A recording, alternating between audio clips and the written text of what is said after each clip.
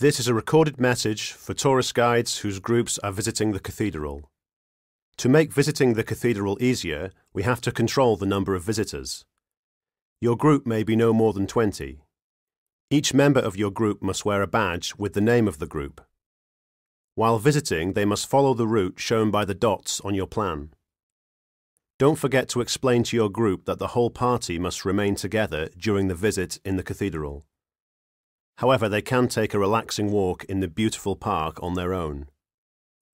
Visitors may not take pictures inside the cathedral without a special permit for photography, which you can buy at the Welcome Centre.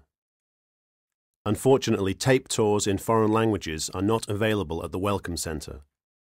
Instead, there are a few Spanish, French, German, and Italian interpreters ready to do live translations. If anybody from your group needs leaflets, they can find them at the entrance.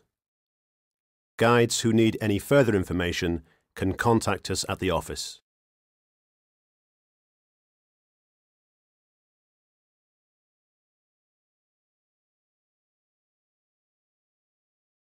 This is a recorded message for tourist guides whose groups are visiting the cathedral. To make visiting the cathedral easier, we have to control the number of visitors. Your group may be no more than 20. Each member of your group must wear a badge with the name of the group. While visiting, they must follow the route shown by the dots on your plan.